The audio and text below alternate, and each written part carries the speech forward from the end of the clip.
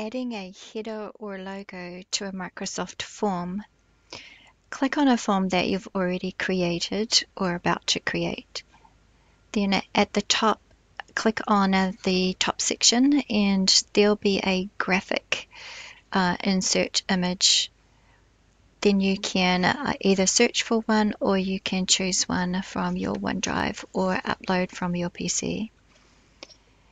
So we've actually got a brand name that we've already designed and saved as a graphic, and we've saved it as a small one which we were using to bring through into an email template. So I recommend a small size, then open. Then to preview what your form is going to look like, simply click on preview, and that seems reasonable for the job that we want it to do. That's how you can add a header or a logo to your Microsoft form.